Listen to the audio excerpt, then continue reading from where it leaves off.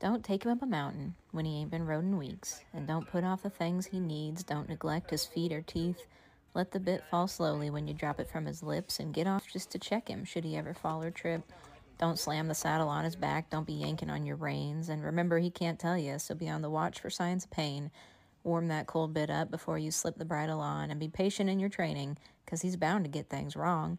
Feed him a little heavy when that bitter cold sets in, and pat him on the neck, whether you lose or if you win.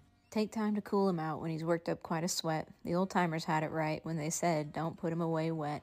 If he's just standing there tied, pull his cinch a little loose, and don't be in a hurry. That horse should eat before you do. Lift the saddle up and let the cool wind air his back, and take the pressure off his withers by tending the front of your saddle pad. Set his feet down easy when you're picking out his hooves, and remember, he doesn't hurt you, even though if he wanted to, he could. Don't be too proud to rub his face, and take the extra minute there or two to give your horse small kindnesses, because he sure takes care of you.